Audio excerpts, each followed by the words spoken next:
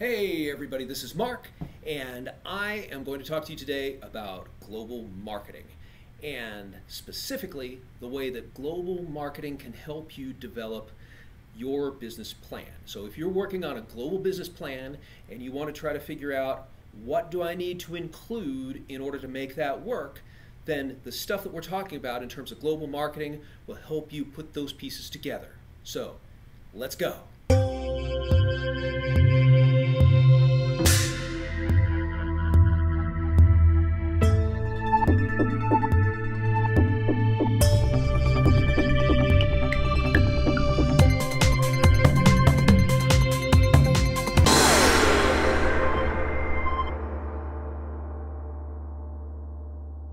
So I would like to invite you all to please like and subscribe to this channel.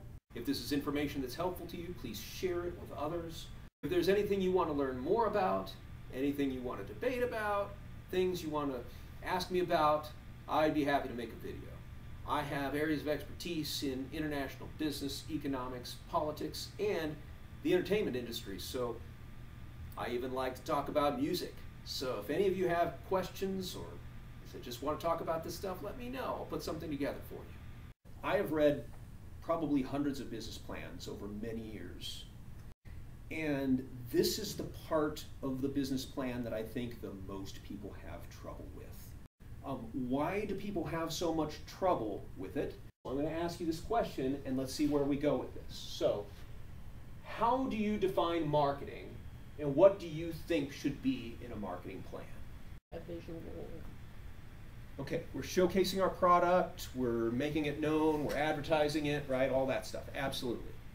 What else? It's not always just your product though, it's your whole brand. Lots of companies have the product that they need. How do you become that company that provides that need as well? Well, that's even more complicated as you go to other countries because there are other companies that are already there, maybe even native and local, providing that thing that they already need. So how are you going to do that better than the people who are already there? That's a tough question, but that's totally central to the question of marketing. The product is only worth what the consumer is willing to pay for it. Excellent. I like that. Okay, because here's the deal, right? We talk about supply and demand and managerial economics, but price is an important part of marketing too. So I'm going to give you a hint on where we're going with this, right? So you mentioned product and you mentioned price. My friend Jim Cox. How many of you guys had Jim Cox as a professor? Like a few guys, like several. So I'm talking about Jim Cox. This is how he defines marketing. He says, marketing is everything that touches the consumer. Everything that touches the consumer. Is that just advertising? No, it's not. It is a lot more than that, okay? So this is what I want to talk about a little bit, is what does it encompass and how is that going to help you figure out what to do with this thing in your business plans, okay? So you guys are hitting product and you're hitting price. When you're talking about commercials and advertising, that's promotion, but we're not hitting place. I don't think I heard anything about that one. So you guys sort of indirectly hit several of these things.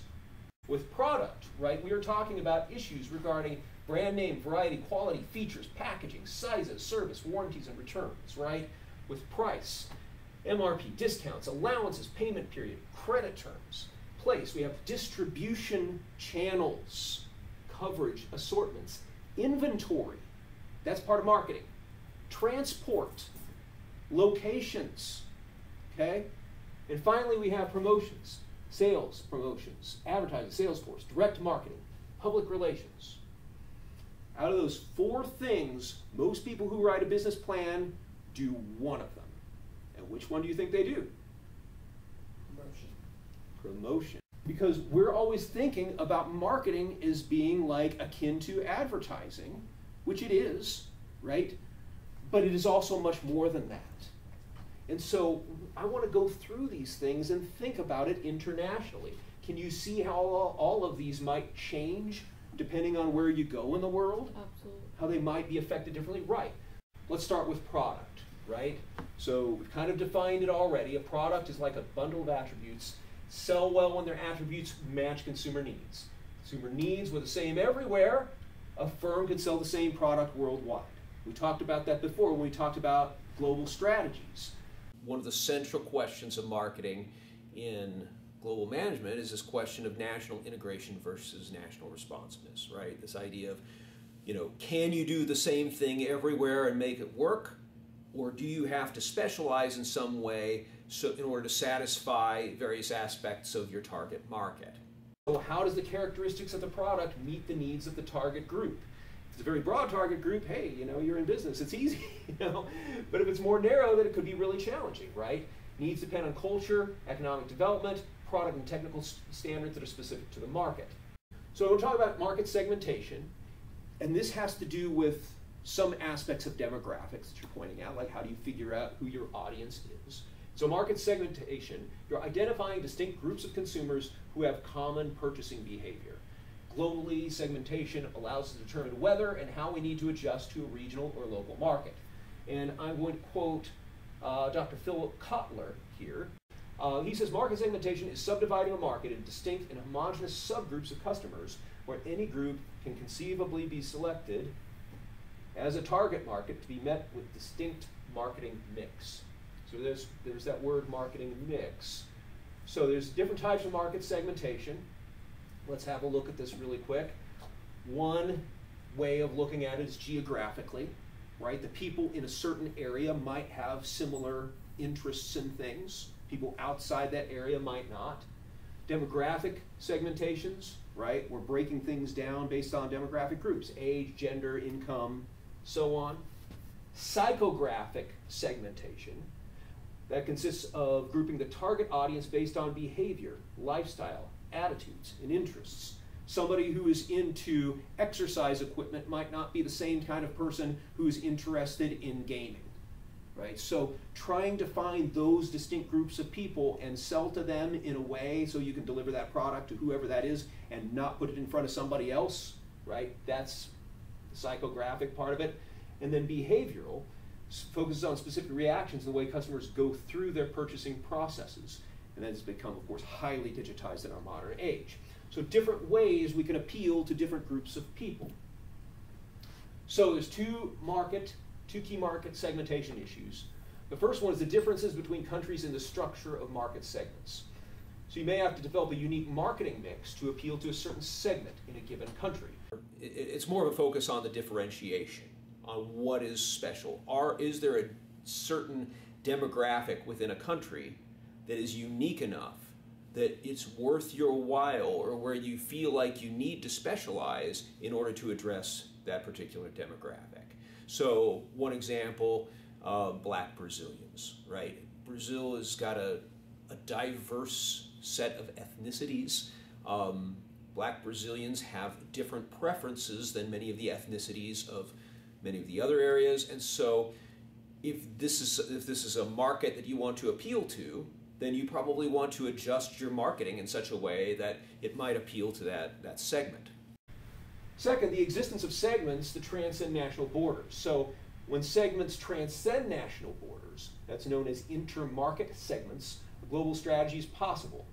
Say, for example, if women from 24 to 40 like the same product across international boundaries, right, I could use the same approach to them as I do to maybe several other countries in the world that have the same demographic and seem to show the same interest. There may be some products where it's not necessary to do that kind of thing.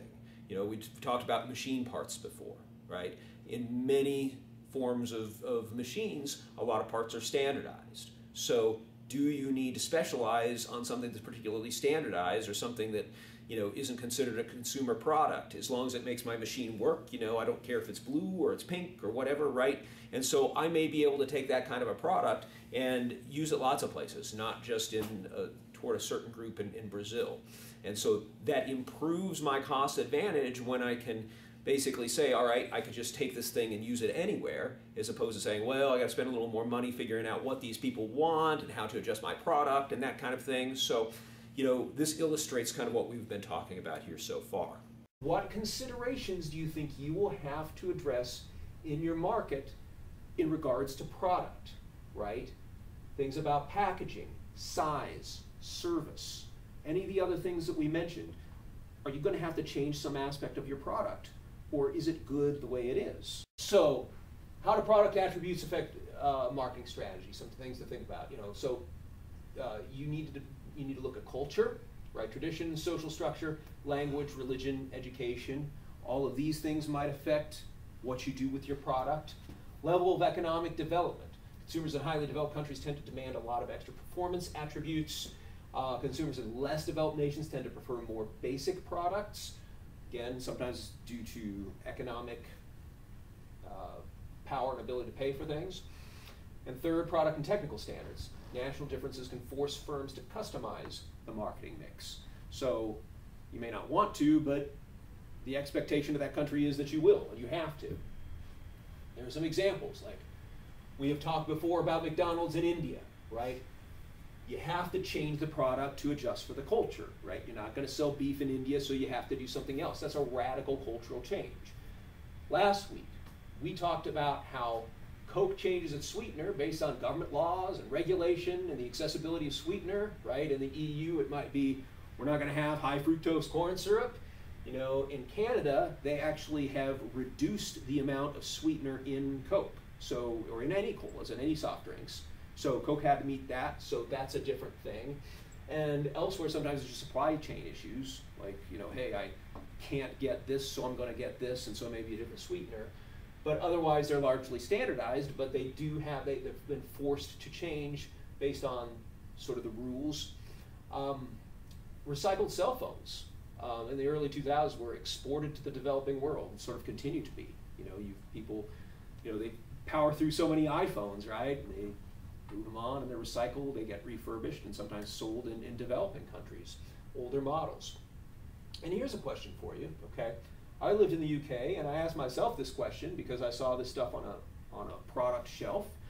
I saw lots of things on a product shelf that I thought were baffling compared to what I see in the United States. Why is it that I can't believe it's not butter would be offered in a large circular container in the US and a smaller rectangular container in the UK? Refrigerators? Smaller refrigerators. That is it. That is the answer. Oh.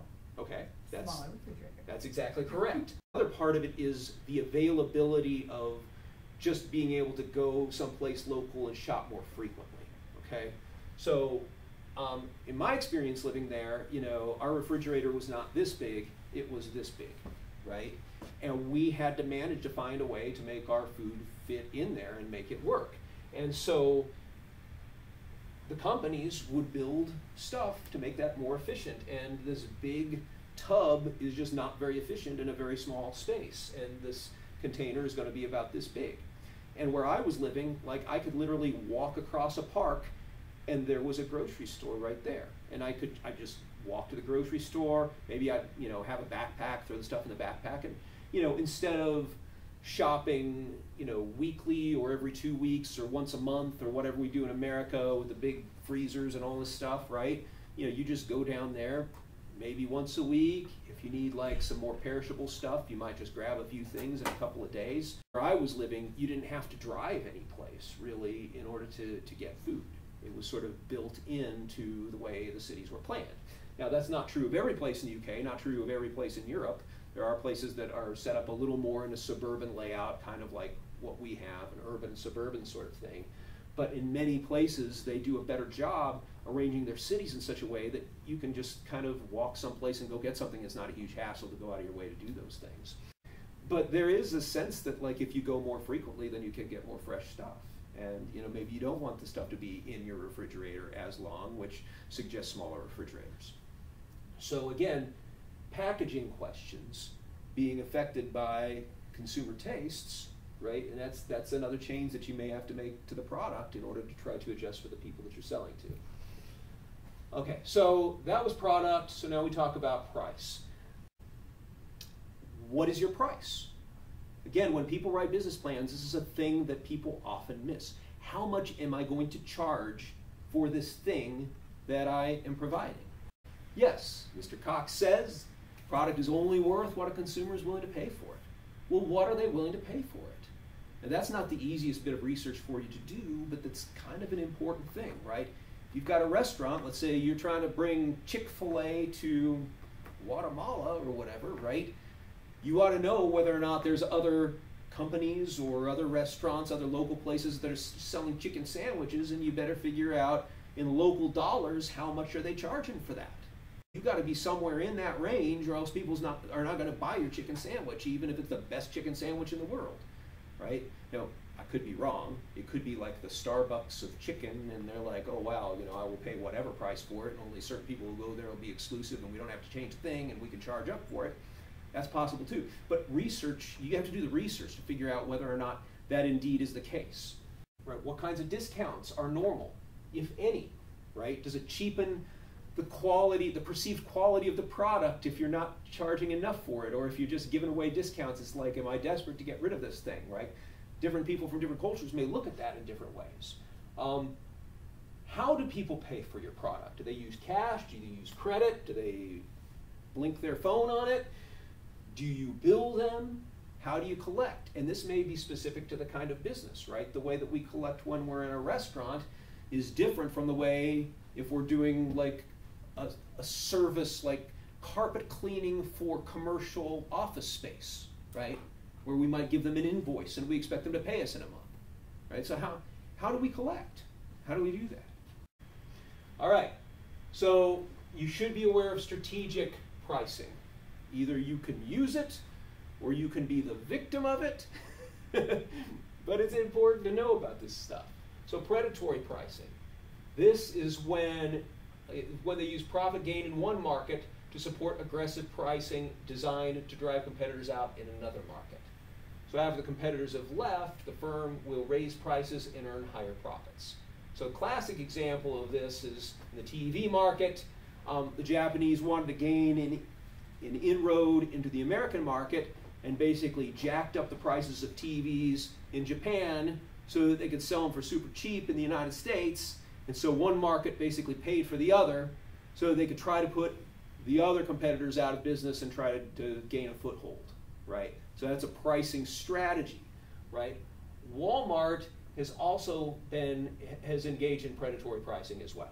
Particularly in the late 80s and early 90s when it was doing most of its growth, it was engaging in predatory pricing schemes in order to try to put small town businesses out of business. We'll talk about that next week or the week after, but the idea is that due to economies of scale, that is, they are huge and they have this vast supply chain, they can make things more efficient and then undercut their competition, put them out of business, and then turn around and jack up the prices later on. They tried this in Germany and actually were unsuccessful. They pulled out of Germany in 2006. And why? Well, the German public was less interested in large stores that sell everything cheaply. At that time, retail chains were already failing, and so it's probably bad timing for them. And the German public tends to value quality products. And Walmart is known for doing extra cheap stuff. Maybe it's not the best quality, but hey, it's like if I've got a tight budget, then that's what I'm going to get. And so they had a harder time for that reason. They also had trouble outcompeting the small family-run high street merchants. So exactly the same people they were able to put out of business in the United States, they had a much harder time doing it in Germany, and there are probably several reasons for that, part of which has to do with labor costs, right? There are stronger unions and stronger labor laws in Germany, and they had to pay workers relatively more than they could in the United States. And if your business model is to sell lots of things cheaply, you can't very well do that if you pay your workers a lot. And so that becomes a whole, just challenging for their business model. Makes it unable for them to do that. So that's predatory pricing. Right? Now we have multi-point pricing. First pricing strategy in one market may have an impact on a rival's pricing strategy in another market. So if you're competing against the same company across countries, you have to adapt your price to what your competitors are doing. Again, this is a classic example of this. So Fujifilm, which is a Japanese film company, wanted to try to make inroads in the United States, and they cut their prices by about 50%. And Kodak was huge in America, being an American company. And Kodak's like, geez, we don't want to have to cut our prices. What are we going to do here? So what they ended up doing is radically cutting their prices in Japan. And so you kind of had a price war in two different countries with these two competing companies. So they eventually had to back off and level off and so on. But it's just an example of how you've got a major competitor, and if you're dealing in two countries, they may be interrelated. And then there's experience curve pricing. You price low worldwide in an attempt to build global sales volume as rapidly as possible, even if this means taking large losses initially. So firms that are further along the experience curve have a cost advantage relative to firms further up the curve. So again, we talked about Walmart, for example, being able to take advantage of economies of scale. The better that businesses get at this, the easier it is for them to try to engage in strategic pricing to try to put other people out of business. Okay, how do regulations influence pricing? There are some anti-dumping regulations, so to prevent foreign competitors from undercutting local prices or from saturating the market with too much of something, then sometimes countries, as we've spoken about before, will say, our policy is that, you know, we're going to put a quota on how much of a certain product is going to come into our market, and that's going to limit that access so that they can't dump on the market, so it doesn't sort of bottom out the price of something and make it difficult for our homegrown businesses to operate. Or competition policy. Most industrialized nations have regulations designed to promote competition and restrict monopolistic practices as well. So place, right? I put in parentheses distribution strategy, right? Because we're not just talking about a location, we're also talking about how it is that we get whatever it is we're selling to whoever it is we're selling it to. So how do we deliver our product service? Where are you located? Those are the key questions. So what is your place? This is an important question. Where are you going to operate? Specifically, where are you going to be? What city are you going to be? Can you isolate it to a neighborhood? You know, you do need to think a little bit about like what kind of area would a restaurant do well? Do I need to be in the same kind of area that's zoned for restaurants? Is it not necessary to do that, right? So does your location even matter, right? It definitely does if it's like a department store, a restaurant, you know, a chain store. Does location matter with manufacturers? So you don't need to be where all the restaurants are. You want to be where the roads are, where the trains are, where the waterways are. Absolutely, right? Personal sales calls, right? Does it matter if I'm making personal sales calls, if I'm using a push strategy to try to sell my stuff? You know, does it matter where I am? And the answer could be maybe so, maybe not. If I'm doing it all digitally, then maybe I could sit at my home and do it. Right? But if there's a certain group of clients and I have to go visit them locally, then I probably want to be relatively in their area so I can go around and do that. I have to mention carpet cleaning joints because I owned a carpet cleaning place. And that's an interesting question, right? We were kind of located in a not very good area of Topeka when I was originally running this place. And our location really didn't matter, except that we had to be drivable. We had to be close enough to the people we were serving that it wasn't going to burn up a lot of gas. We don't need to look pretty. We don't need to be among the nice looking stores. Nobody's going to go into our place unless they're working for us. So then there's a question, how do you get your product to your customer? Where do you keep inventory? How do you get your inventory to your place of business? These are location and distribution questions. So how do distribution systems differ? Four main differences. One is retail concentration. So it could be concentrated, that is few retailers, or fragmented, like in a lot of developing countries. Places like the United States, you'll find that there may be fewer retailers and less competition, right? You've got a Target, you've got a Walmart, you've got fewer of these little mom and pop shops all over the place that you would probably choose. And they're big established companies that you go to, and like it or not, you know, I could be going to Overland Park, Kansas, and a lot of those businesses are going to look the same as they do in Denton, Texas, and Alexandria, Virginia. I'm going to find my I could find my Bed Bath & Beyond, and it's going to be there, right? That's not to say that there aren't some major retailers in developing countries or in other parts of the world, but some markets are more fragmented. So it might be that there's dozens of competitors, little mom and pop shops selling different things, and it's not nearly as consolidated. Part of that has to do with maybe the difficulty of access of some countries getting into, or I should say some companies trying to get to certain places. It may be a virtue of infrastructure. You know, are you able to sort of like gather that much stuff in one place and make it work? You know, those of you who are thinking about larger enterprises, you know, you have to think about that when you're thinking about location. But being aware, you know, it's a key question.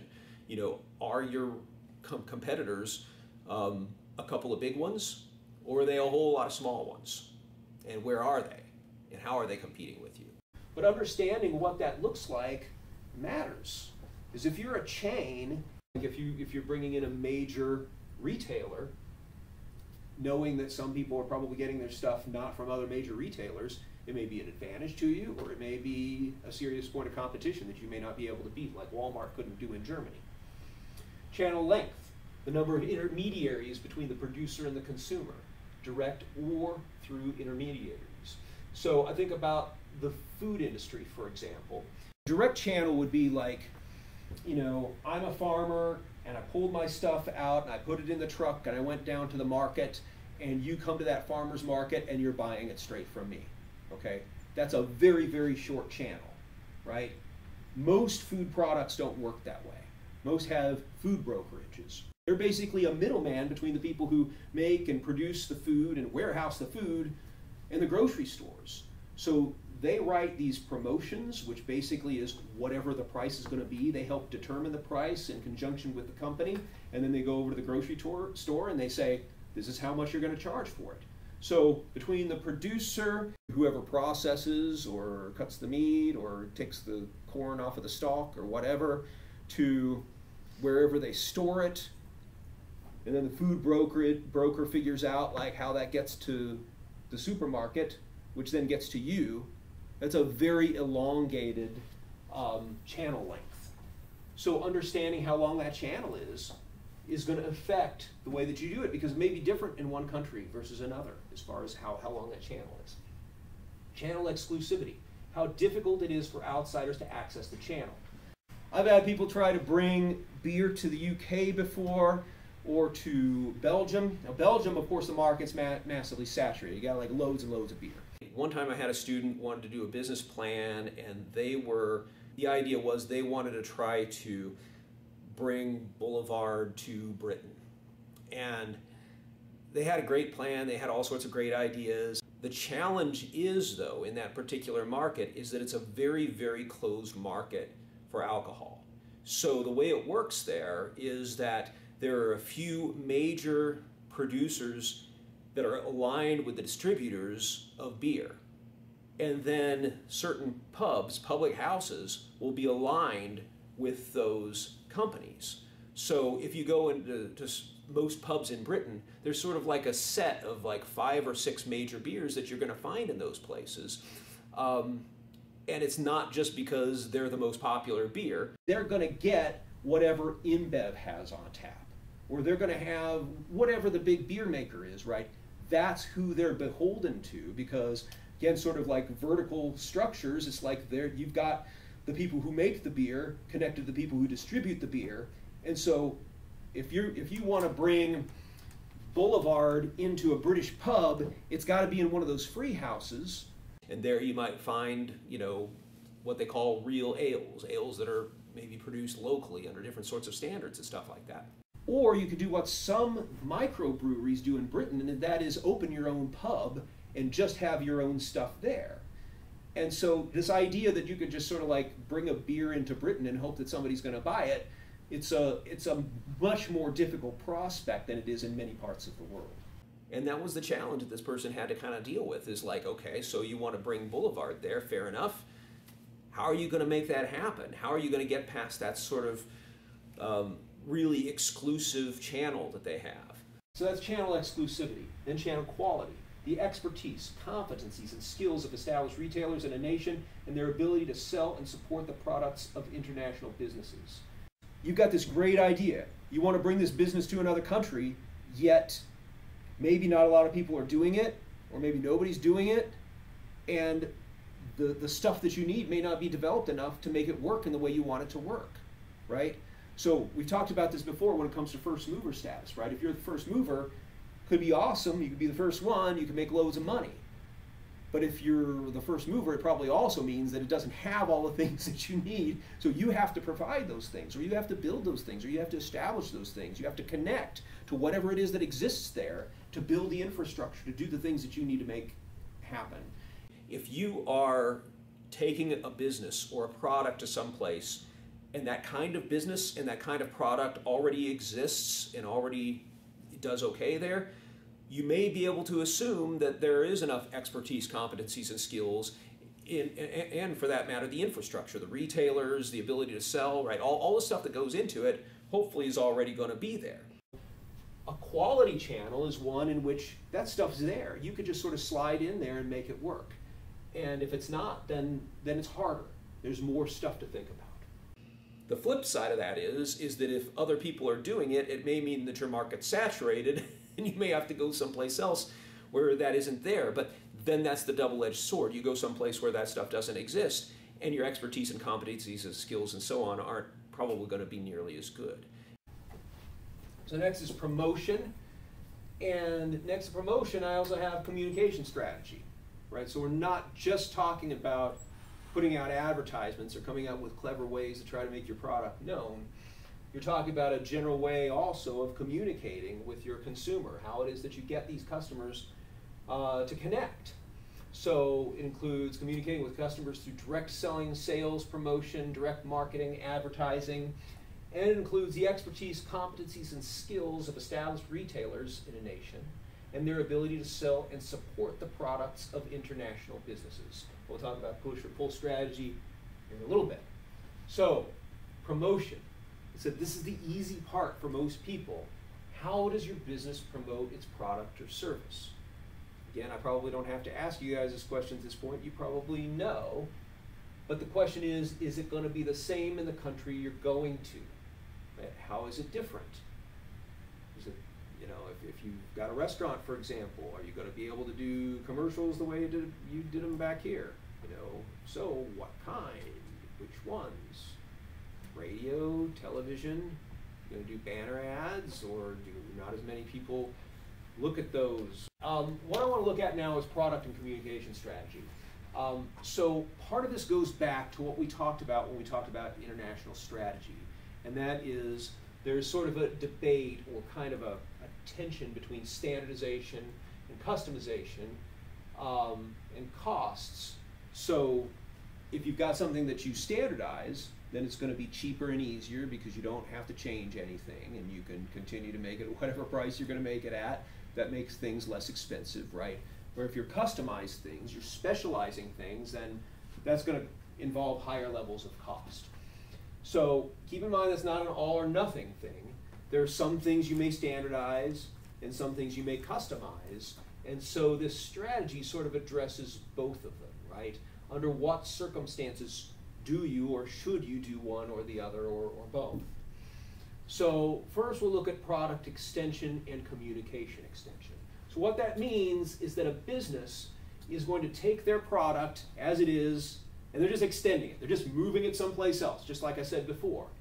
But they'll do the same thing with their communication strategy, which means that however it is they sell their stuff or however they communicate here, they're going to do it every place else too. So just like with our global strategy model, this is an inexpensive way to make it work if you can make it work. So you standardize both all across the globe. It's cost effective, allows for greater economies of scale. Most of the time it's used for industrial type products, right? Because you don't have to make them pink. You don't have to make the gears taste good, right? It's just the gear has to fit in the machine, right? There are some consumer products that it works for, like soft drinks. You know, we talked about Coca-Cola before, how they don't have to change that much about what they do, and between the product itself and the way they sell it, it's pretty much identical. I mean, all you have to do, look at a Coke can, right? It's like, it's in Arabic here, but you turn the Coke can around, it's still got the English Coca-Cola on it. You know, it maintains that same image, that same mode of selling, and so they can use basically the same communication strategy, right? Starbucks is another great example of that. We talked about that with the global strategy, how you don't have to change the nature of the product because people freaking love it just the way it is, right? But Your storefront is the same, the inside of the store is the same, the way you sell it is the same. I mean, like, they don't have to do anything different because it's a luxury type good. I mean, even for us, for those of us who are sort of middle class, it's like, I'm going to spend that much on a coffee. I guess I will. I'm treating myself. You know, it's not run-of-the-mill coffee for most people, and that certainly is the truth around the world as well. That's how it's perceived. It's not the cheap coffee. All right, then we have option 2, which is product extension, communication, adaptation. So what you're doing is you're taking whatever the product is, right, not changing it, but you are changing the way that you are communicating it or advertising it, presenting it. So you've got different communication strategies across the globe. It's cost effective because communication adaptation is less expensive than tailoring the product to a local market, and it can be used for some consumer type products. Bicycles, for example, like I don't probably have to change the physical aspect of a bicycle in order to sell it just about anywhere. It works the way it works, and you know, they do a good job with that. You know, here's another example is the movie Spider-Man 3. Broke box office records in India because it was translated into 5 different regional languages there. And so simply by diversifying literally the way it communicates, they took the same product and then just made it more accessible to more people by doing that. All right, the next one we have is product adaptation and communication extension. That is, we're going to change the product somehow, but we're going to sell it in the same way. We're going to communicate in the same way. We're going to advertise it in the same way. So changes made to the product, same communication strategy across the globe. Product formulations are changed, sometimes without the consumers even knowing it. It involves research, development, expenses, tooling costs, all stuff which is expensive. Doesn't allow for economies of scale because like what I do with Tide, I have to do differently here than I do over here, so the product expenses are higher. But you do achieve some savings if you can more or less keep the logo, advertise it the same way, right? Make things as consistent as possible. In India, Tide eliminated softeners in order to reduce the price of the detergent for consumers, and it was cheaper for them to manufacture it. So that made it work for them. And they would have outpriced themselves in the market if they hadn't done something to change that formulation. And then we have product adaptation and communication adaptation, right? You do both. Is that you're recognizing the socio-cultural differences from country to country. To make this option profitable, foreign market or markets need to be of sufficient volume, right? If you're going to go through that much effort to change your product and change your communication strategy, that's a high price thing. You know, you really have to have sufficient volume in order for it to be worth your while to make that kind of money. And then, and it calls for extensive research and development expenses and tooling costs. What are the barriers to international communication? The effectiveness of a firm's international communication can be jeopardized by a few things. Cultural barriers. It can be difficult to communicate messages across cultures. One of the classic examples that they often use in business classes is the Chevy Nova, which supposedly said no go, and it was a horrible marketing campaign. I will tell you that, as a matter of fact, that probably is an urban legend. That probably was something that never really happened, even though it actually made its way into real business books. But I think it's been kind of debunked since then. But that's not to say that kind of thing doesn't happen. That kind of thing does happen. And you know, you don't have to go very far to sort of realize that sometimes our marketing strategies fall flat and they don't work, or we say the wrong thing or do the wrong thing, and it may be difficult. Parker Pens had a fun time explaining themselves after bringing their product to Spain and promptly assuring people it wouldn't get them pregnant. The slogan was, "It won't leak in your pocket and embarrass you," but it translated to, "It won't leak in your pocket and make you pregnant." A soft drink that brings your ancestors back to life. Pepsi was trying to crack the Chinese market, but ended up with a highly offensive campaign. Instead of promoting their famous slogan, "Come alive with Pepsi Generation," they marketed themselves by accidentally saying, "Pepsi brings your ancestors back from the dead." Yay! Source and country of origin effects. when the receiver of the message evaluates the message on the basis or status or image, or the basis of status or image of the sender. Should you de-emphasize the foreign origins, for example, right? I have a picture here of Joe's Barbecue, which is a famous barbecue joint. It's awesome here in Kansas City. And Kansas City, of course, is the best place for barbecue in the world. Somebody I know tried to take a Kansas City barbecue place and move it to Australia. And Australia is a big barbecue place too, right? And so they think that that's a good fit. So I don't have an answer to this, but it's a fundamental question. When you go there, do you go there as a Kansas City barbecue place because that makes it special, that makes it different? Or do you try to compete with Australians on their own terms? You know, what does the market call for? What do they want? What do they need? And you could say, well, it should say Joe's Barbecue because that's special, that's unique. But you go to Sydney and people will be like, where's Kansas City? And they do what? You know, and they don't get the connection. So then how much more selling or marketing or communication do you have to do in order to make people realize you've got a special thing sitting right here? Or do you just do barbecue better than everybody else? How do firms communicate with customers? Firms have to choose between two types of communication strategies, push strategy or pull strategy. So push strategy is personal selling, and a pull strategy is mass media advertising. So when you're doing push, it's like, okay, I'm selling pharmaceutical products. I have to go visit doctors' offices and try to get these doctors to try to push these pharmaceuticals on on their patients, right? And that's a push strategy, right? Pull strategy is like, I'm putting all the advertisements out there and I expect you to come to my Target store and buy my stuff, right? I am pulling you in. Now, it's funny I just mentioned pharmaceuticals. Pharmaceuticals technically do a little combination of both in the United States, and then in the United States we have loads of these crazy pharmaceutical commercials, and so they're hoping for a pull strategy where it's like, hi, I have problems, I need Ozempic.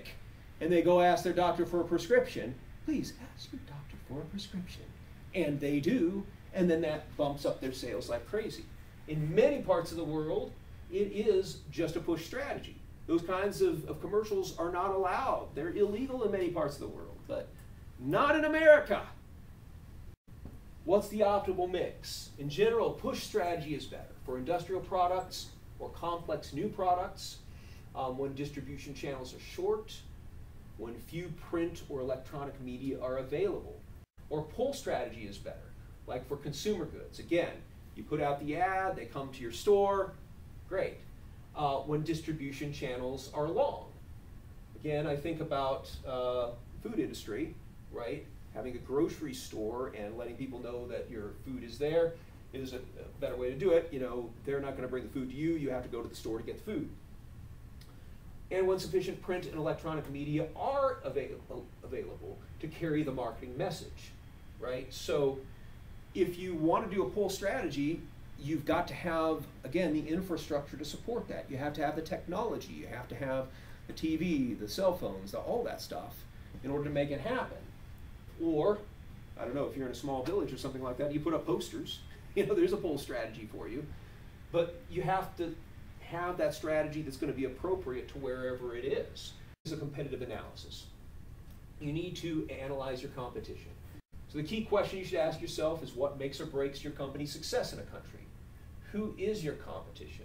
We've alluded to this before. Are they global competitors? Are they local ones? Now, when you put together an initial proposal and you're doing a regional analysis, you really are looking at global competitors or regional competitors, you know, ones that might compete in Southeast Asia or Central America or whatever area of the world it is that you're talking about. But now that you're at a point where you're focusing on a specific country, maybe a specific city, maybe a specific neighborhood, right? Who really are your other people buying from? Whose market are you capturing? And so that is a much more specific question. So you explore and research the track record of other companies already located in that country. Evaluate the reasons that other companies are successful in that country. So, what cultural challenges might you have to consider when communicating with customers and clients? One is different communication styles, different attitudes toward conflict. But there are different cultural attitudes toward that. There are some that are very direct in the way, like, hey, there's a problem, let's go at it right now, we're gonna duke it out, and when we're done, we'll be done. And others that are a little more conflict averse, like, okay, let's avoid confronting each other about anything, problem's gonna go away, we'll get to it sooner or later in time, right? These are differences between people, but it's also differences between cultures. Different approaches to completing tasks, right? Different attitudes toward time, right? It's like, how punctual is punctual? When do you show up for meetings? You know, how much flexibility am I going to give somebody if they're 15 minutes late? Do you work in teams? How do those teams operate? What's your attitude toward task completion? How are resources allocated? And so those cultural differences may affect your outcomes. Different decision-making styles. Right? Is one person going to make all the decisions? Is it culturally appropriate to delegate? Who can you delegate to? How much can you delegate?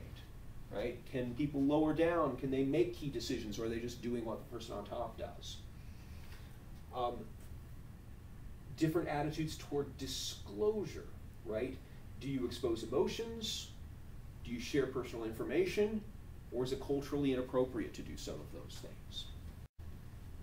These are all things that we've talked about here, right? We've gone through the 4 Ps: product, price, place, promotion.